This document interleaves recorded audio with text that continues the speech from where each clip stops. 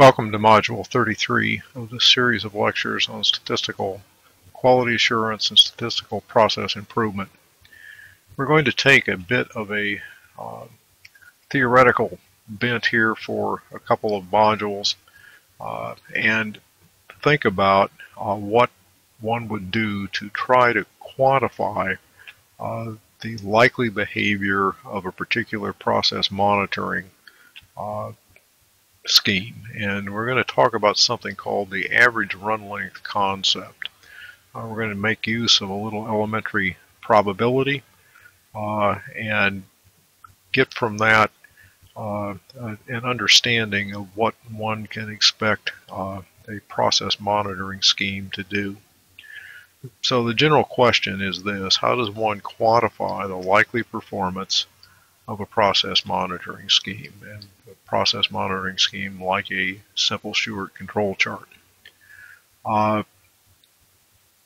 One needs to quantify what a scheme would do because one needs to think, well, if I use all four Western Electric rules, how does that change the way that my process monitoring scheme operates? Qualitatively, it seems like it ought to increase the likelihood of false alarms, that is, declaring that there's something changed in a process when in fact there's nothing been changed. But in order to do that quantitatively, one really needs some additional concepts. And so we're going to talk about this so-called average run length notion. If I invent a random variable that keeps track of the period at which a process monitoring scheme, say a control chart, first issues a signal, says, oh, there's a point out of control limits, or there are 2 out of 3 points outside of 2 sigma limits on the right side, on one side of center, that kind of a thing. Then we're going to call that variable the run length variable. So if I start doing Shewhart control charting, and every half an hour I plot an X bar and I see nothing at half hour 1, nothing at half hour 2, nothing at half hour 3, but at half hour 4 I get an X bar that plots outside of control limits, then I'd say that T was 4, the run length was 4.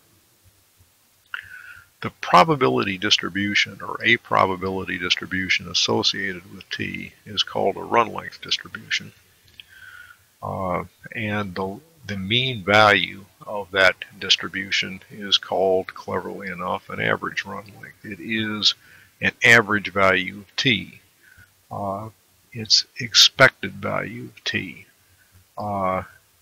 We'll write here ARL is mu sub T.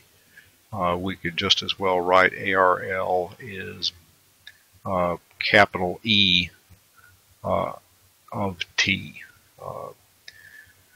When one is setting up a process monitoring scheme, it's desirable that it produce a large average run length when the process is stable and at standard conditions, and it produce small average run lengths under other conditions. What one wants a process monitoring scheme to do is not bother one, not cause alarm when everything is standard, but to signal when something happens and the process is no longer behaving at standard conditions. Evaluating average run lengths is usually not elementary. It involves some almost graduate level probability in some cases, but there is one circumstance in which we can explicitly calculate ARLs and begin to understand what they measure and get some insight into how Shewhart control charts behave, what we can expect from them. And that's a situation where All one is doing is looking for a single point outside of control limits. There's no Western Electric rules beyond the first one, and that's a description of how the monitoring is done. We need a probability description of the physical process, and that is going to be that the physical process is stable, physically stable, and thereby one thinks of the values that are going to get plotted as random draws from some fixed distribution. X bars, random draws from some distribution of X bars. If we use the notation Q is the probability that any one of those values plots outside of control limits, in particular that the first one plots outside of control limits, then what we're doing is Q number 1 is outside limits with probability little q. Q number 2 is outside of limits with probability little q. Q number 3 is outside of control limits with probability little q. If one's looking for the first time that there's a Q outside of control limits,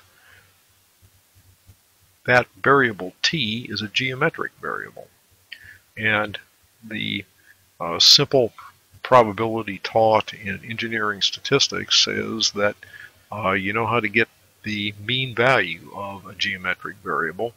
It's just 1 over a success probability, so that the average run length is the reciprocal of this quantity Q that is a probability that any one of these plotted values plots outside control limits.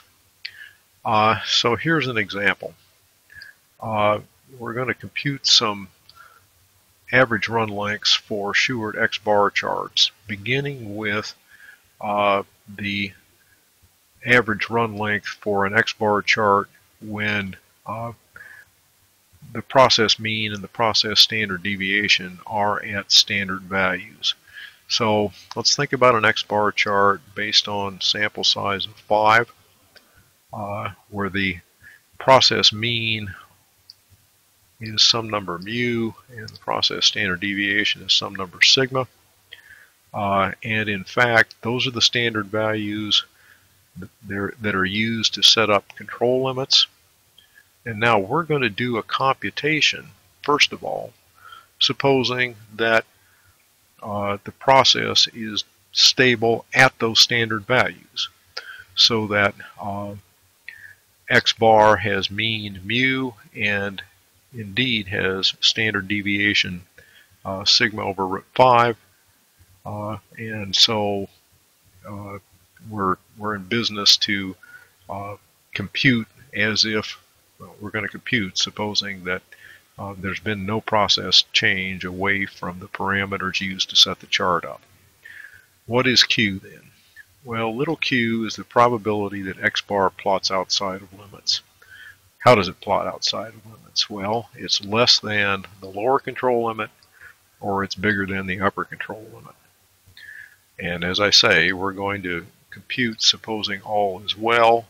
That means that the mean for X bar is mu and the standard deviation for X bar is sigma over root 5. If process output is normal, then X bars are normal. Even if the process is not normal, usually it's an adequate approximation to act as if X bar were normal. If I have a normal variable, I subtract its mean and I divide by its standard deviation, I make something that is standard normal. So under this set of model assumptions, X bar minus mu over sigma over root 5 is standard normal. That means that the thing that I call little q, the probability that X bar is below the lower control limit or above the upper control limit is the 1 minus the probability that it's between control limits. And this event is algebraically equivalent to having X bar between X bar, a standardized version of X bar, be between -3 and 3. If you just on this event subtract through mu, divide through by sigma over root 5, this is what you've got, and this guy in the middle here is a standard normal variable. That means that Q is 1 minus the probability that a standard normal variable is between -3 and 3, and it's a probability lookup to determine that. That means that little q is 0.0027 to 4 digits. That means that the ARL is the reciprocal of that, or is 370.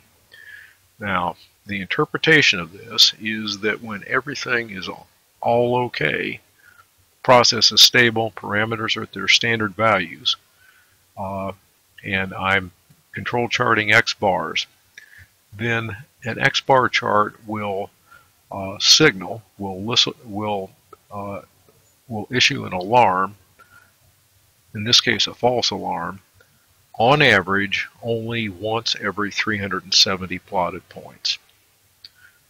So that gives me some comfort that making use of the Shewhart control chart for averages is not going to have me chasing ghosts. It's going to be reasonably rare that it issues a false alarm.